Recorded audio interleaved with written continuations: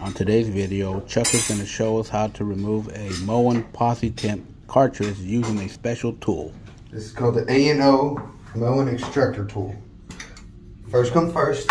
First thing you do is you pull this carter key, which if you work on Moens, you know. Sure the water's off. Yeah, it is.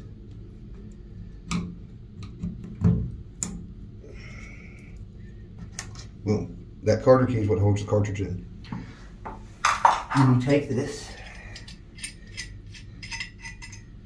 you screw this right into the stem.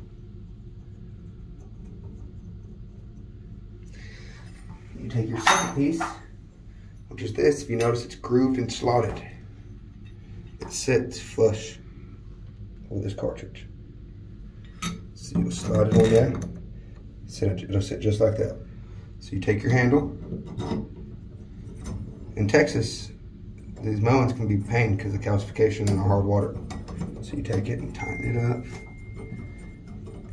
All right, before you get it snug, you make sure you're in good position. You're snugged up, and all you do is turn it. Just like that. There it is there. Thank you for watching my tutorial. Don't forget to subscribe and like. Pull the cartridge out.